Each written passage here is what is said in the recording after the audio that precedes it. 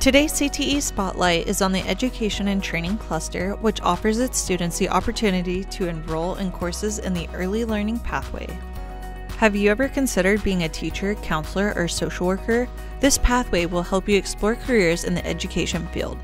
The Early Learning Pathway focuses on early childhood education and gives students hands-on training in our Preschool Learning Center, where students will create lessons and activities which provide rewarding and valuable teaching experiences. Students enrolled in this cluster will have the opportunity to earn an industry certification, better qualifying them for the workplace. Thanks for joining us today on our CTE Spotlight. Subscribe to our YouTube channel to learn more about CTE programs here at Caney Creek High School. See you next time.